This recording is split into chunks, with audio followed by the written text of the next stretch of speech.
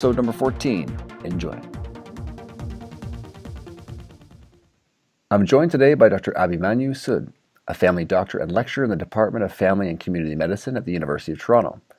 He directs the Safe Opioid Prescribing Program through continuing professional development at the Faculty of Medicine, which teaches doctors how to prescribe opioids for chronic pain in a safer and more evidence-informed manner.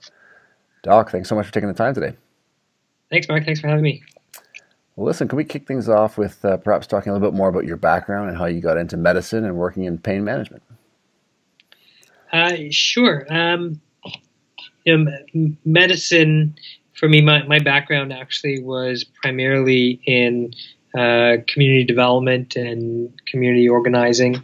And so when I decided to go into medicine, I knew pretty much from the get-go that I wanted to be in family medicine. That's the area of medicine that really lets you look at communities as, or the health of communities as your responsibility. And pretty early on, I got some exposure to chronic pain medicine.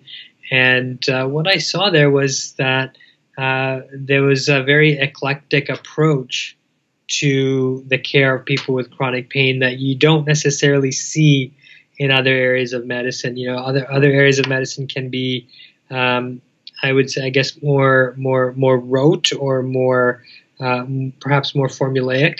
But in chronic pain, I think it's the complexity of chronic pain management, and that our typical modes of diagnosis and treatment don't work very well in chronic pain.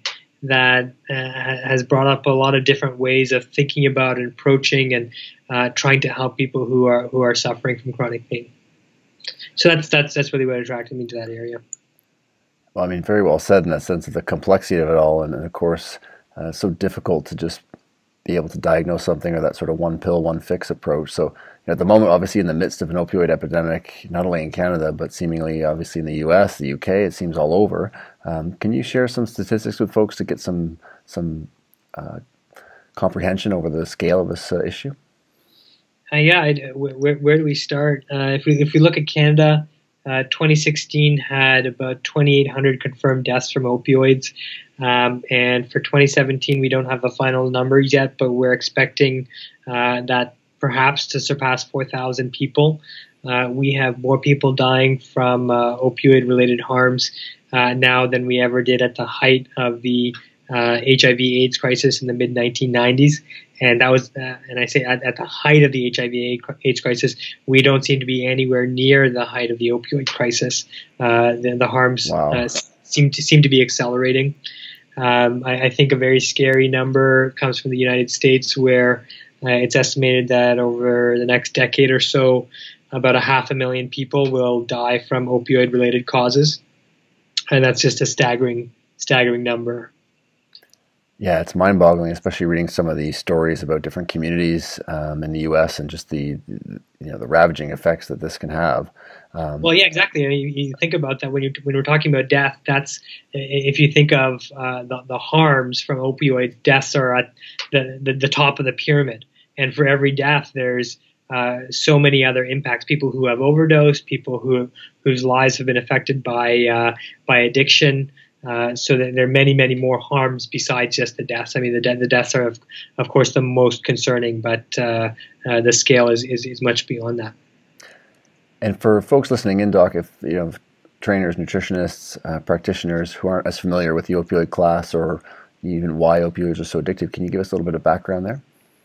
Sure. So opioids are a class of chemicals that either are derived from the opium poppy and ultimately from opium, or are structurally similar to the substances found in opium or have a similar kind of effect on the body. So common opioids that are used in clinical practice include morphine, codeine, hydromorphone, oxycodone, and fentanyl.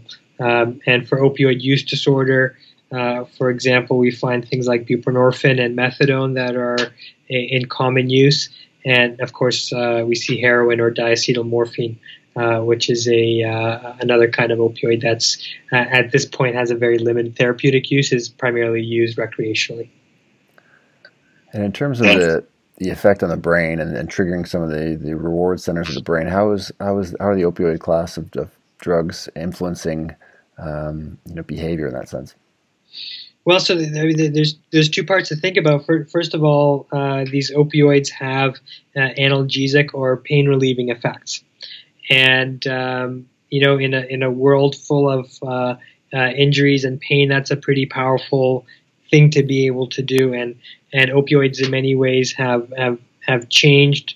I mean, they've been with us with human culture for thousands and thousands of years, used to treat pain, dysentery, a whole variety of conditions in various forms. So in terms of the pain relieving effects, there are specific what are known as opioid receptors in the body, both centrally, so in the brain, as well as peripherally. In the receptor part of the nervous system. And so that's how the analgesic effect is mediated. When we're talking about the development of, so one important phenomenon is tolerance, that when somebody's exposed to opioids, you either need increasing over a long term, you either need increasing doses of opioids to have the same kind of pain relieving effect, or if you stay on the same dose, it'd have less and less of a pain relieving effect. That's the phenomenon of tolerance, and is mostly because you get upregulation, as far as we understand, upregulation of the opioid receptors. So you just don't get as much activation from the same kind of dose, and so that's why we often see people. That's part of the beginning of developing a dependence, and dependence is really distinct from addiction. Dependence just means that your body is essentially used to having a certain chemical around, and if that's withdrawn, you can get withdrawal symptoms, which is common with opioids, but other therapeutic agents. Addiction is a different kind of story. Addiction is essentially when we continue to use a substance despite it having harmful consequences in our life. That happens relatively commonly with chronic exposure to opioids. There are discussions about how commonly, but part of what drove the opioid crisis initially was this false idea that with our new kinds of opioids, as represented by OxyContin, that there were very low addiction risks, even though we had plenty of evidence that that was not the case. Yeah, I mean, it's amazing to think that a lot of these chronic pain conditions, whether it's bad backs, arthritis, car accidents, that the prescriptions for the opioid medications are, in fact, sort of driving this, in the sense that, as you mentioned, the idea, the notion that they were going to be so addictive was either underreported or underestimated. Is that correct? Purposely so. My understanding, my interpretation of this history is that there was a template for success for the expansion of opioids that was built primarily in the area of palliative care. That there was this group of people, particularly towards the end of life, that had significant pain needs. And there was a group of physicians or healthcare providers who successfully used opioids to help ease the suffering and the pain, particularly the pain towards the end of life. And there were both some well-meaning clinicians and academics, together with profit-oriented pharmaceutical companies, which saw that as a good template for treating what was considered an epidemic of chronic non-cancer pain. So people who had chronic pain but were not dying from an untreatable disease that had a foreseeable future of 20, 30, 40, 50 years of life, but had significant debilitating pain. And the idea was that we should, it's our moral obligation as healthcare providers whose job is to relieve suffering, to make use of these supposedly effective therapies of opioids to treat chronic non-cancer pain. And that in many people's eyes is, including mine, was the genesis of our current opioid crisis. Yeah, it was startling to me in a recent article that you wrote for the Toronto Star, how unlike other drugs and medicine that are subject to really high levels of scientific scrutiny, I think most people will be really surprised to find out there's not a lot of really good evidence in terms of long-term, randomized control trials demonstrating the effectiveness of opioids, which is, a little bit scary. Can you unpack that a little bit more for listeners? Yeah, so we like to believe that we live in or operate in a science-based paradigm for healthcare delivery that uses high-quality evidence to make decisions about care. And in some areas, that is true. For chronic pain and opioids, that is really not the case. So there are zero long-term studies, and by long-term, I can say a year or more, high-quality studies demonstrating the effectiveness of opioids for chronic non-cancer pain. And further to that, I think now about a month ago, a trial was published looking at opioids versus non-opioids, so strictly pharmacotherapy for various kinds of arthritis. And the expectation was that, they took patients and they split them up into two different groups. One group would get, typical opioid therapy, starting from a weak opioid like codeine or tramadol, and then as their pain needs, if their pain needs were not met, then they would be stepped up to stronger opioids like morphine or hydromorphone or oxycodone. The other arm of the trial offered pharmacotherapy, but in a stepwise fashion, but did not include opioids. And the expectation was, the hypothesis of the investigators was that the opioids would provide better relief. The people who got opioids would have lower pain ratings, but that they would have more adverse effects. But amazingly, and this is really important, what they found was that the opioid group had more side effects, but the non-opioid group had better pain outcomes. And so we actually have good evidence now for osteoarthritis, at least, that we should prefer against opioids. Wow, that's really compelling stuff, especially in the light of what happens today, unfortunately, in a lot of doctors' offices in terms of treating chronic pain. And if we shift this over a little bit into sports, and particularly into contact sports, I know a few years ago in the NHL there were some tragic cases of player deaths with opioids combined with heavy alcohol consumption. Can you speak to how that can be a potentially really dangerous combination? So that's really one of the big things with opioids. So as we've seen this big uptick in opioid-related harms and deaths, and the majority they all involve opioids, but the majority involve other substances, and particularly sedating substances. So sometimes therapeutic and sometimes non-therapeutic. So alcohol is a big one. Benzodiazepines, which are medications used to treat things like sleep and anxiety, are another big one. And there are also pain medications like gabapentin. A recent study demonstrated that people who are on both opioids and gabapentin had about a twofold increased risk of overdose as compared to people who are just on opioids.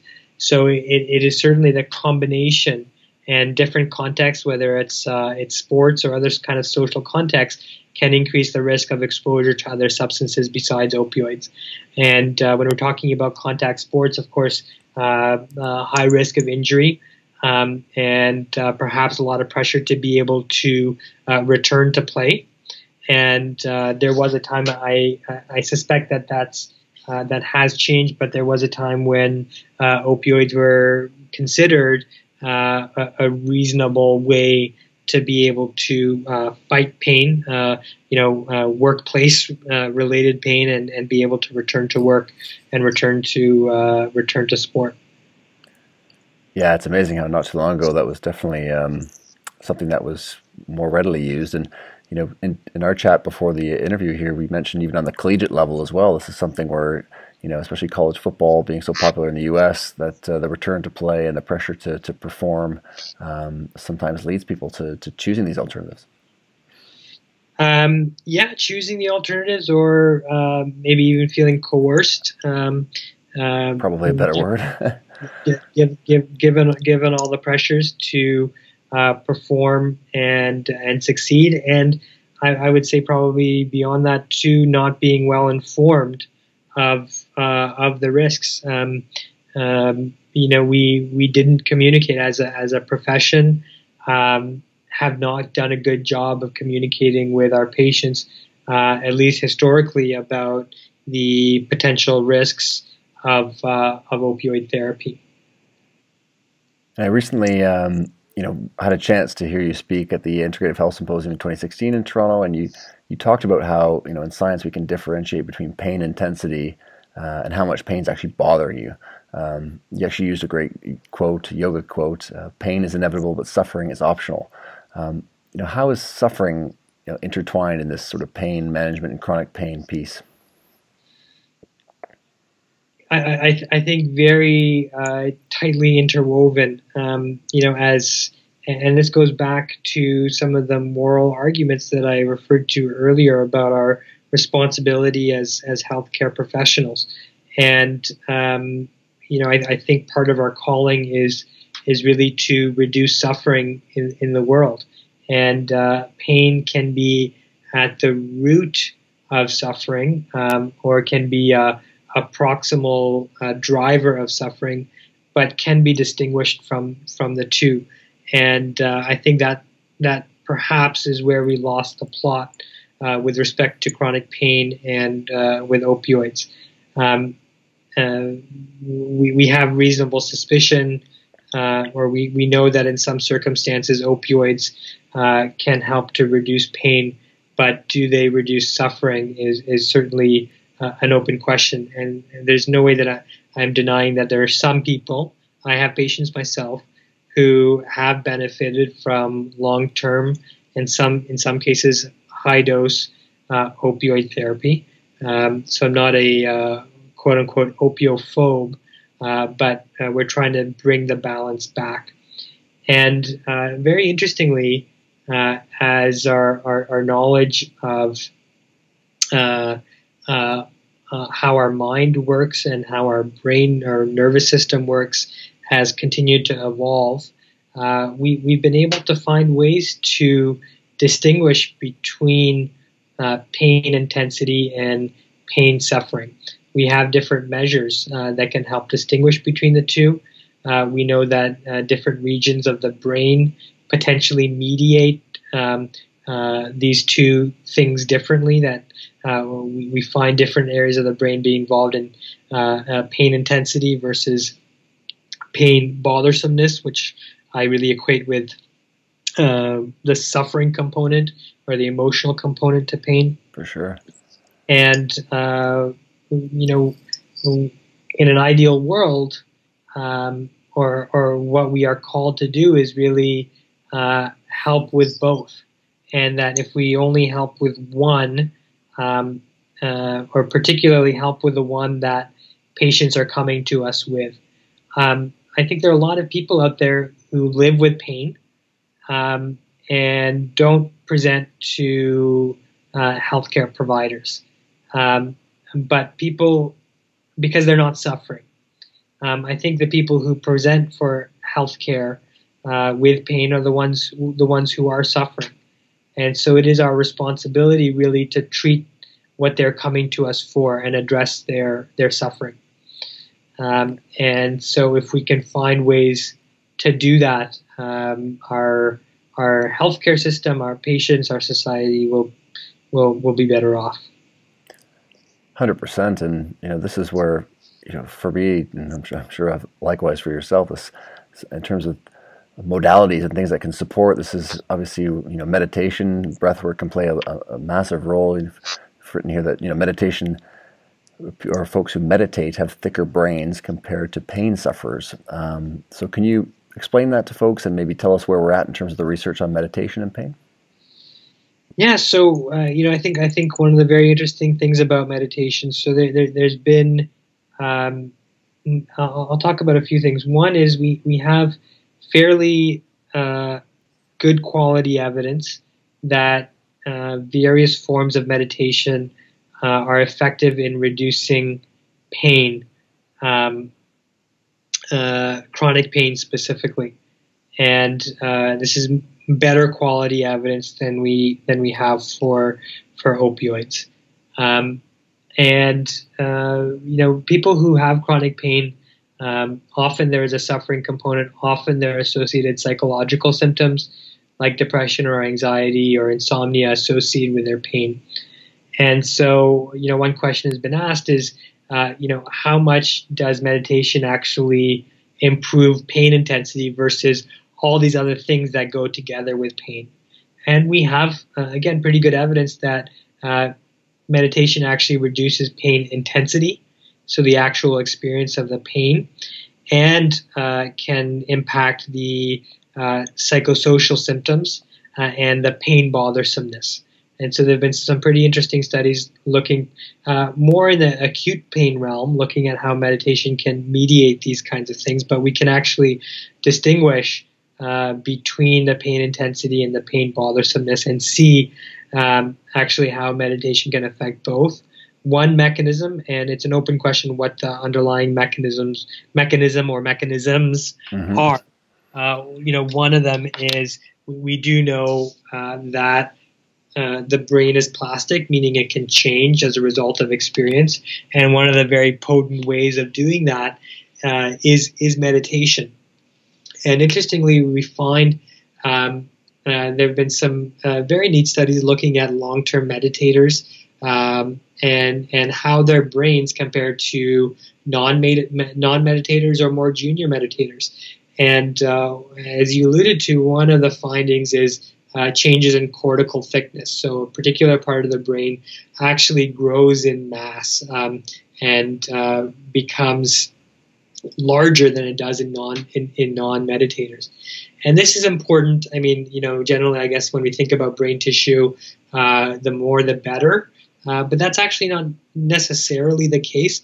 But what we find is in people who have chronic, for example, low back pain, they have cortical atrophy. So in parts of their brain that mediate the interpretation of sensation, they actually have less brain mass. And so you see the corresponding right thing happening in people who meditate. They get more brain mass. But there's another area of the brain besides the cortex, which is the thalamus.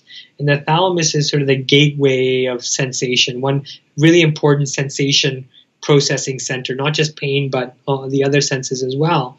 And in people who have chronic pain, you actually see an increase in activity and mass in the thalamus. And but in long term, in people who've had some experience with meditation, you actually see less activity in the thalamus. So it's not just that meditation changes the brain, but meditation seems to change the brain in ways that are highly relevant and important for the mediation of pain.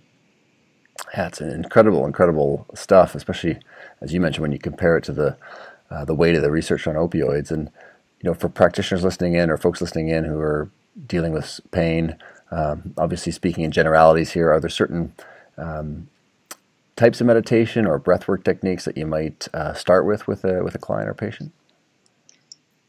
I'm pretty agnostic when it comes to what kind of practice someone chooses. There's literally hundreds or thousands of different kinds of practices, and I think what works best is what somebody's actually going to do. And we all have different makeups and constitutions, and different things are going to work for different kinds of people. And the important thing is actually practicing. So finding a practice that works for you in terms of how your mind operates and how your life operates is probably the most important thing. I think another good tip is having a good teacher. I mean, if you want to become a great healthcare provider, you seek out a great teacher. If you want to become a great musician or a great athlete, teachers have a really important role to play. And meditation is a skill just like those other skills, and having an experienced teacher who can show you the ropes is a very, very important part. And having a community of people who are engaged in the same kind of practice, we know from experience, but also from research, is a really important part of a long-term engagement with these kinds of practices. And I say meditate. I think meditation is very much like sleep. Everybody has a different routine. Some people, they like a heavy blanket and the window open. Some people like to wear pajamas. Some For sure. They like to wear, boxers or something like that. But once, some people like a pillow, some people like a hard pillow, cervical pillow, no pillow. But once you're asleep, everybody's sleep is comparable. And I think it's useful to think about meditation in the same way. There are different kinds of practices that can get you to that relaxed awareness state. But everybody, when you're in that relaxed awareness state, it is comparable across people. And so whatever routine works for you, whatever practice works for you, that's the best one for you, is my perspective. Yeah, I mean, that's a great insight. I mean, definitely for folks who, I think, I've run into a lot of clients or athletes for that matter, and people who frankly sort of need to meditate or would benefit greatly from it, but they often say, well, I'm not, I struggle to meditate, or it's too slow for me, or they struggle to get into that framework. So I think, as you mentioned, kind of loosening the rules around what people need to do to allow themselves to jump into the practice is a huge, getting rid of a huge roadblock or hurdle, because I think that's definitely one where people, I've heard the comment, I'm doing it wrong, many times, and it's, I don't know if you have any comments on that in terms of some ways of getting people in the foot in the door in terms of just to try it out, whether it's I've heard suggestions around short periods of time, just try it for 60 seconds or 2-3 minutes and build it up that way. But what's your take on that? I think, I think there are different ways. I don't know if, I can't say I see an incremental approach working that well. At some point, you have to dive in a little bit to even if it's a 3-day course, and committing 3 hours a day for 3 days to learn what can be a life transforming skill is not a very big commitment. So it really does come down to priorities. You're not going to become a regular meditator if it's not a priority for you, and if all you have is 30 seconds to give towards it, it's probably not going to become an important part of your life. Just like if you give 30 seconds to learning to play the piano, you're probably not going to become a very regular or good piano player. So I don't think there are really shortcuts. I do think that is something that anybody can do. I don't think there's anybody out there who's incapable of meditating. So if that's a block in somebody's mind, certainly cross that off the list. You can cross that off the list. It's something that comes very naturally to us. We have all been in a meditative state at some point in our life. Whether it may be something as simple as listening to a beautiful piece of music where you get lost in the music and you feel sort of beyond yourself or bigger than yourself, or you get lost watching the sunset. We've all had that feeling of being in a meditative mindset, or even sometimes on the way to sleep. Where you're totally relaxed, but there's some sense of awareness. we all have the ability. It's inbuilt within us. So yeah, you can certainly cross that barrier off the list. But then I think you do have to put in some time and some effort to be able to become effortless. Absolutely. And in terms of, if someone is to jump into a course or do a more intensive training to acquire those skills, is there a certain target in terms of a number of sessions in a week or time in a week that people could shoot for in those, again, initial stages when they're trying to make some of the gains that you've talked about? Every single day. It's not a huge time commitment, but 20 minutes. If you can commit 20 minutes every single day over the course of 3 months, you will get the hang of it. Terrific. That's great advice. And curious as well in terms of on the training front, if somebody commits to a certain program and achieves a new level of fitness or strength, to maintain that level of strength or fitness doesn't take nearly the amount of effort as it did to get there. They can reduce the frequency of training and even the duration and maintain a lot of those gains. Would you say with meditation, once somebody's achieved a level of whether it's 3 or 4, 6 months, a year, in terms of the timing, or is it still best to kind of maintain that regular 20-minute practice? Oh yeah, I mean, that 20 minutes a day for 3 months will get you regular, and I think once you've done that in your life, it'll be, like you said, it'll be very easy to slip back into it.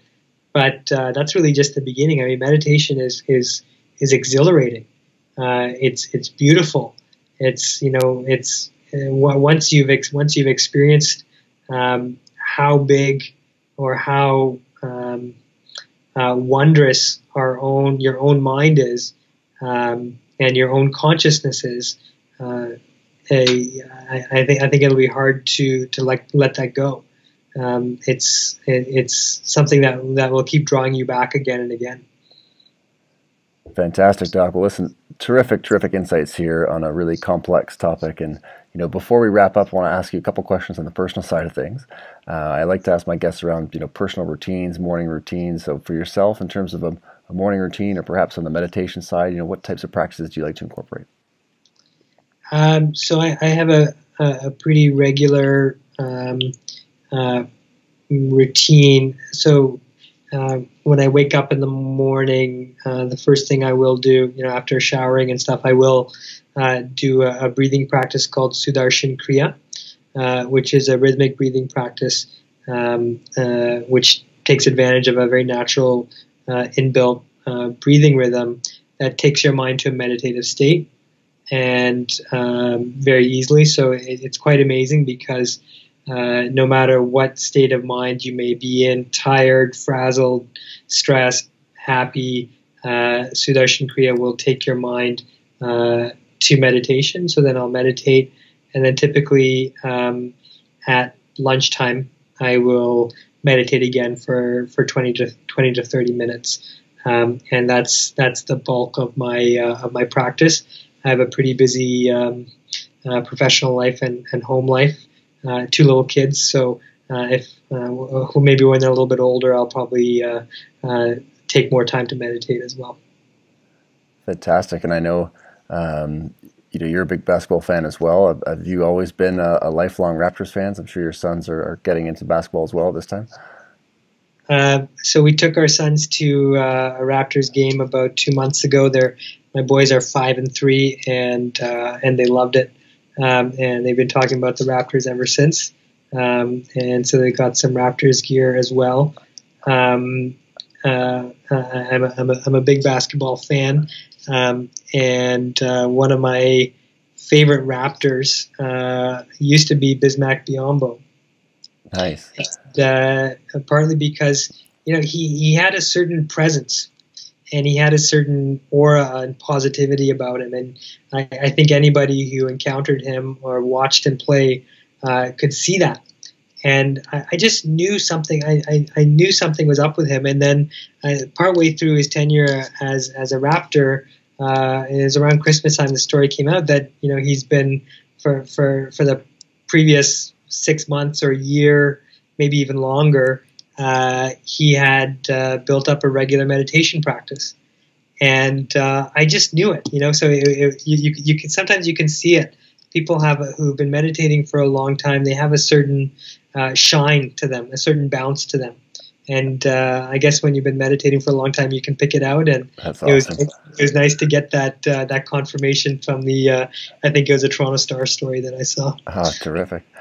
That's fantastic. Well, listen, wrapping things up here, if you had to give someone listening in, a client practitioner, a piece of advice on meditation, sort of that 20% of the fundamentals to get them 80% of the way home, what would that be?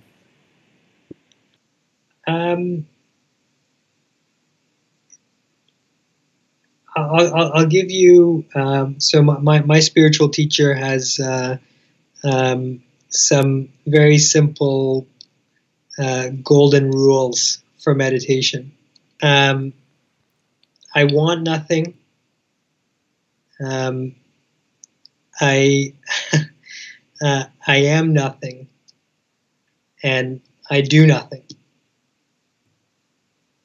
And you can remember those prior to meditating, prior to sitting to meditating, and those free you up. Those free up your mind from all the different activities and modulations that they're going through.